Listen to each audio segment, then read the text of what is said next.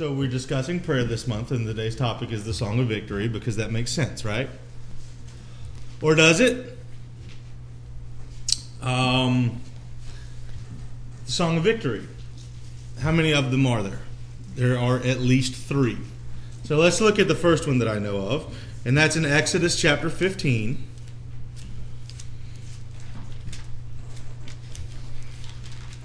Exodus chapter 15 is the Song of Moses, or Moses' Song of Victory after they crossed the Red Sea. And it starts, I will sing to the Lord. Okay? Let's go to the next one, which is it's Judges chapter 5. I went to Joshua chapter 5 anyway. Judges chapter 5. Which is the Song of Victory of Deborah and Barak, or of Jael.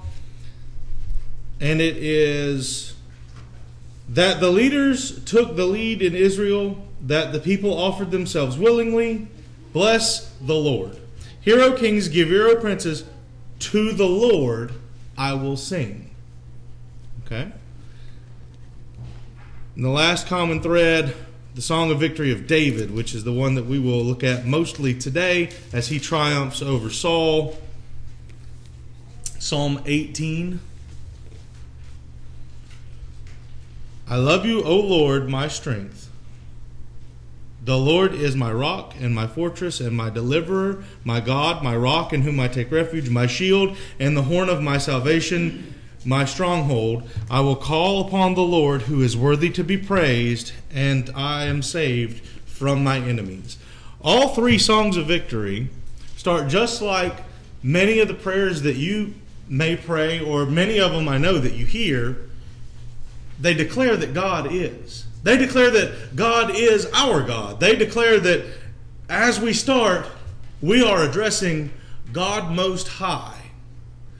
And these songs, like any prayer, start with dear, or to, or an address of the Almighty. We're going to look at the 18th Psalm, the Song of Victory of David. For those of you keeping score, make 2 lines. There's the 11 points, and then scriptures, and then repeat scriptures. So, two lines, a call and a repeat. The first one is this one. I declare that God is my God. I call to him, or I sing to him, or I pray to him. And that's what David does. David continues. The cords of death encompassed me. The torrents of destruction assail me. The cords of Sheol, or of the grave, or of hell, entangled me. The snares of death confronted me. He takes God as problem. This is a very small snippet of his problem, but this is the problem that he takes to God nonetheless. And he's certain that God hears. In verse 6, in my distress I called upon the Lord. To my God I cried for help. From his temple he heard my voice, and my cry to him reached his ears. The response is verses, although it says 1, 2, 3, I'm sorry, it should be 7 through 12. The response is that God will react. David calls to him, and he is sure that God will react. The earth reeled and rocked, the foundations also of the mountains trembled and quaked, because he was angry. Smoke went up from his nostrils, devouring fire from his mouth. Glowing coals flamed forth from him. He bowed the heavens and came down. Thick darkness was under his feet. He rode a cherub and flew. He came swiftly on the wings of the wind. He made darkness his covering, his canopy around him, thick clouds dark with water. Out of the brightness before him, hailstones and coals of fire broke through his clouds. Now, all of this is a general reaction, and none of it's specific to the problem. Really, the scene that you get an impression of is that God is preparing his forces. He is preparing his kingdom.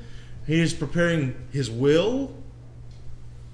God is able to everything, right? He's able to do everything that it takes to save, to rescue, to pardon, to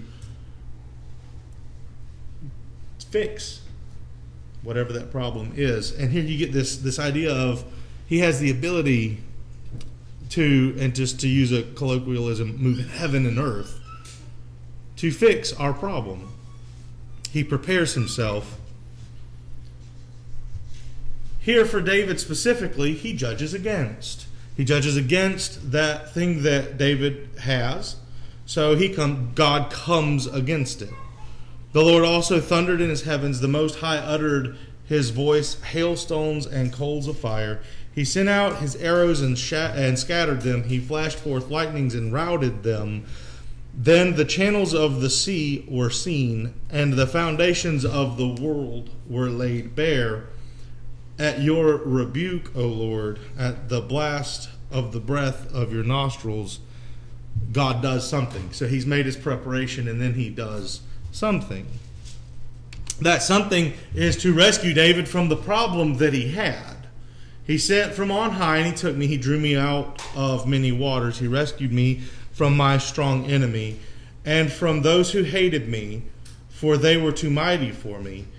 They confronted me in the day of my calamity, but the Lord was my support. He brought me out into a broad place. He rescued me because he delighted in me. So David gets the response that he has been calling and asking for, and so he does something in return.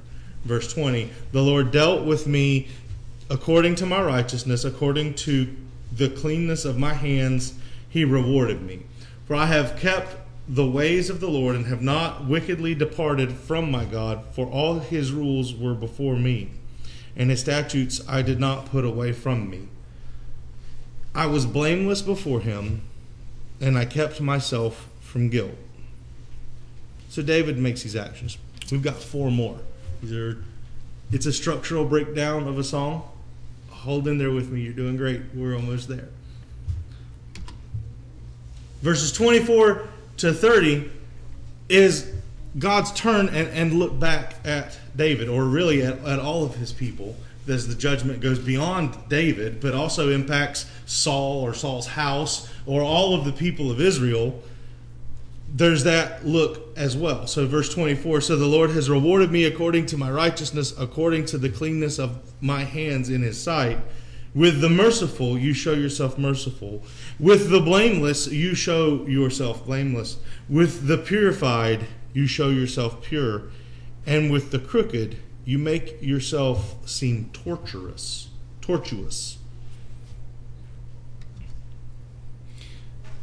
For you save a humble people, but the haughty eyes you bring down. For it is you who light my lamp. The Lord my God lightens my darkness. For by you I can run against a troop, and by my God I can leap over a wall. This God, his way is perfect. The word of the Lord proves true. He is a shield for all those who take refuge in him. And David continues on, because of God, I prevailed over my enemy. Verses 31 to 42. For who is God but the Lord? And who is a rock except our God? The Lord who emptied me with strength and made my way blameless. He made my feet like the feet of a deer and set me secure on the heights. He trains my hands for war so that my arms can bend the bow of bronze. You have given me a shield of your salvation, the shield of your salvation. Your right hand supported me. Your gentleness made me great. You gave me a wide place for my steps under me, and my feet did not slip. I pursued my enemies and overtook them. I did not turn back until they were consumed. I thrust them through so that they were not able to rise, and they fell under my feet. For you equipped me with strength for the battle, and you made those who rise against me sink under me. You made my enemies turn their backs to me, that those who hated me I destroyed, and those who hated me I destroyed. They cried for help, but there was none to save. They cried to the Lord, but he did not answer them. I beat them as fine as dust before the wind. I cast them out like mire in the streets. So David wins, right? But it's more than just winning. He wins more than the battle. Long term, God was on his side. They called to God, and God didn't answer them. So David recognizes that in 43 to 45. You delivered me from strife with the people. You made me the head of the nations. People whom I had not known served me. As soon as they heard of me, they obeyed me. Foreigners came cringing to me. Foreigners lost heart and came trembling out of their fortresses. What an incredible picture of victory. That they came trembling out of the thing that they took strength and refuge and solace in. Because of that, David praises God.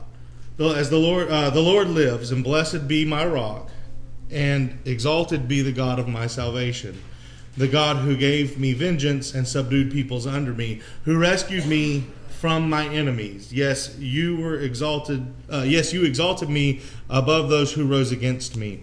You delivered me from the man of violence. For this I will praise you, O Lord, among the nations.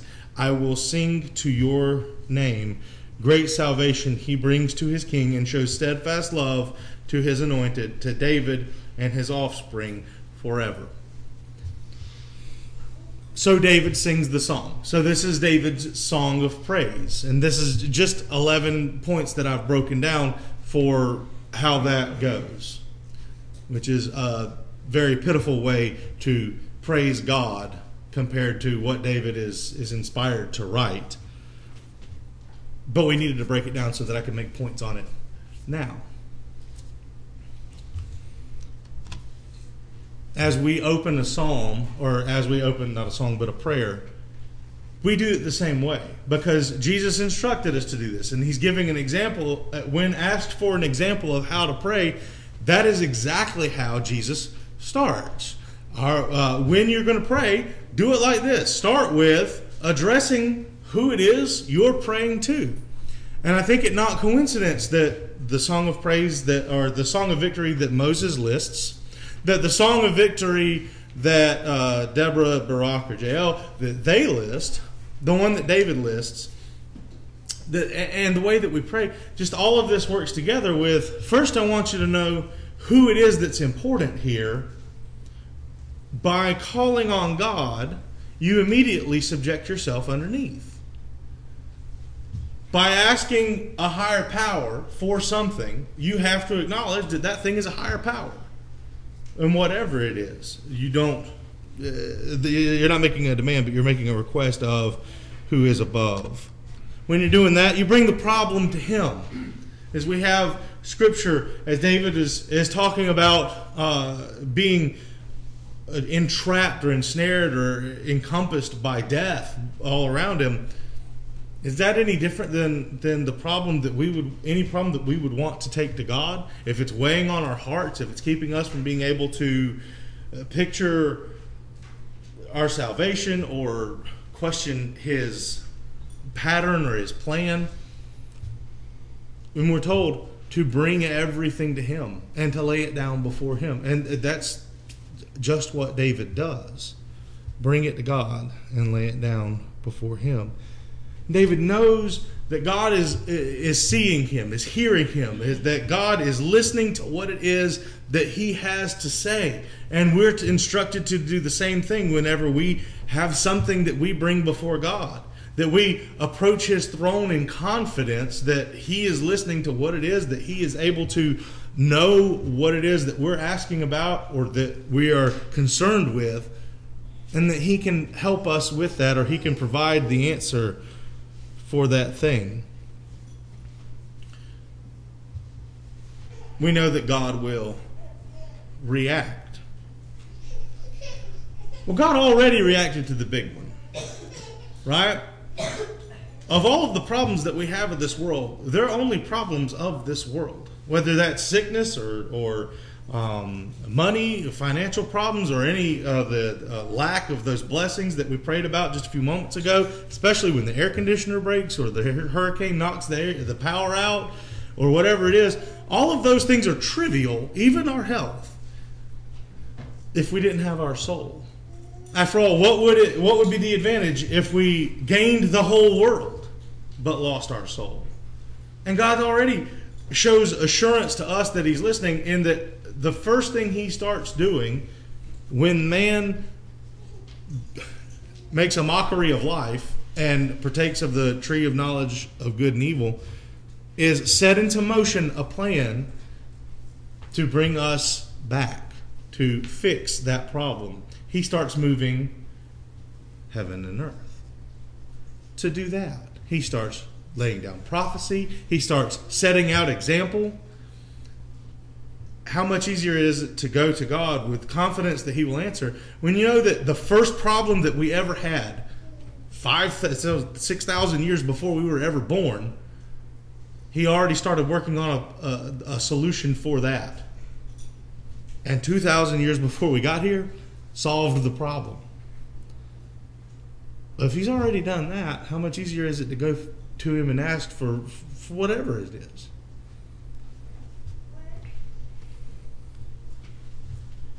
There's a side A and a side B then. God will give judgment against. This Jesus delivered up according to the definite plan and foreknowledge of God, you crucified and killed by the hands of lawless men. God raised Him up, loosing the pains of death, because it was not possible for Him to be held by it. David says concerning Him, I saw the Lord always before me, for He is at my right hand, that I may not be shaken. There are those who stand against, right? This is the part of the song that David sang where the enemies got rocked, right? This is where God came against the enemies, and it talks about the arrows that were scattered and how the judgment was made against them, that they were going to get what's coming to them. The strongest rock that Satan could fling against the Savior hit square, and Jesus died. But death could not hold Him, so Satan lost the battle and the war. So there's side A. Side B is because of that, we have ransom. We have been paid for. We have been fixed. In 1 Timothy chapter 2, starting at the very end of verse 3, our God, our Savior, desires all people to be saved and to come to a knowledge of the truth. For there is one God, and there is one mediator between God and man, the man Christ Jesus, who gave Himself as a ransom for all, which is the testimony given at the proper time. Now, isn't this how someone fixing something works? God comes down and fixes sin by breaking sin. He gives you life by breaking sin. Because God comes down and fixes it, there is the people that fell to David and the triumph of David. There is those who will succumb to sin, and there are those who will be ransomed from it. There's an A side or a B side and an A as it works out. So God has provided the rescue or the ransom for us, which calls on our action. What are you going to do about it if you've received rescue and ransom? Peter says, repent and be baptized, for every one of you in the name of Jesus Christ have been forgiven of your sins, for the forgiveness of your sins, and you will receive the gift of the Holy Spirit. For the promises for you and for your children and all who are far off, everyone to whom our Lord calls to Himself. With many other words He bore witness and continued to exhort them, saying, save yourselves from this crooked generation. Having done that, you've done that. So, move on in victory, right? That's the point of that Uncle Joe's brought up a couple of times. I actually started to get the quote that he had brought in the other day that Andrew has in a book about being able to move forward, not afraid of God, but assured of the salvation that He has given to you. That doesn't mean once saved, always saved. And I'm not trying to put that, but God's not going to do anything to remove you out of his hand as long as you stay there. So our actions should be to dwell and delight in his salvation. All have been called to be saved, as we have just read.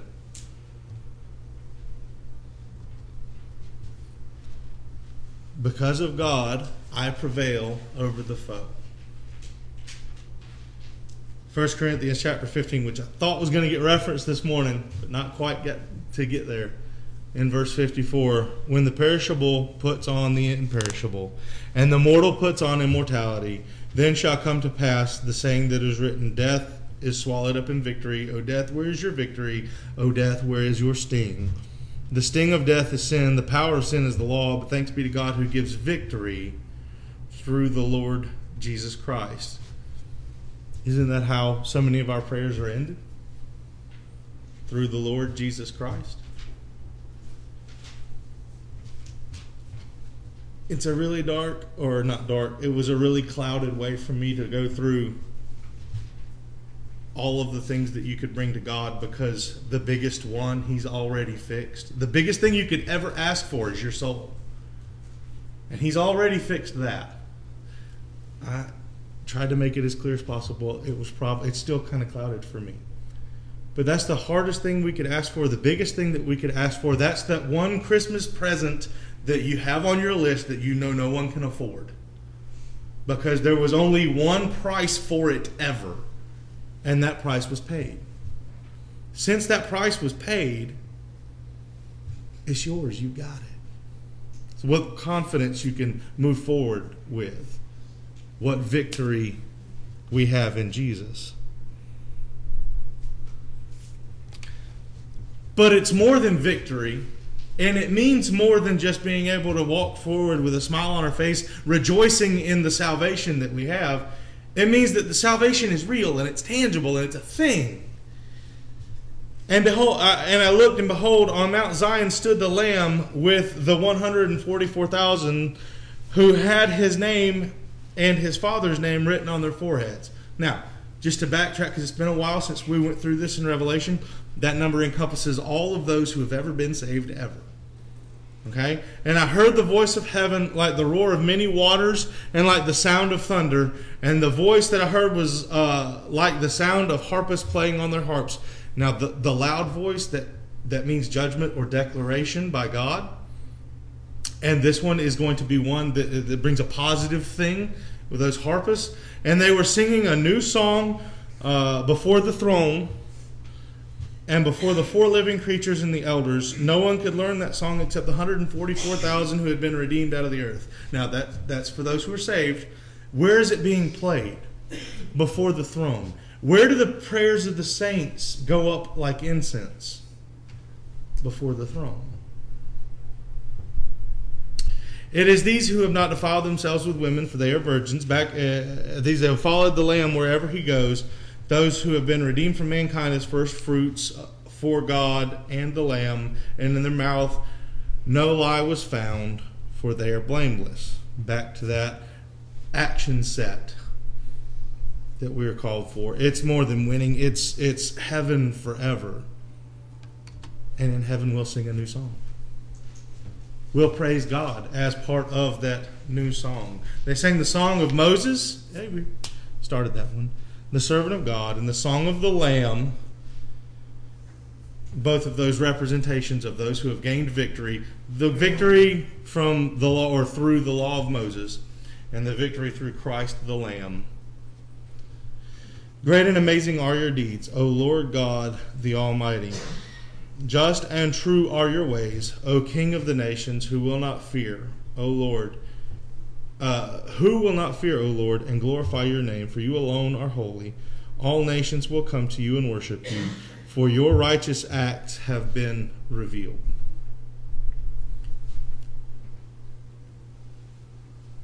And like David ends his song, which is kind of a copy that we're going to sing here in just a moment if you want to open to your invitation song. We praise God. We get to do that before the throne.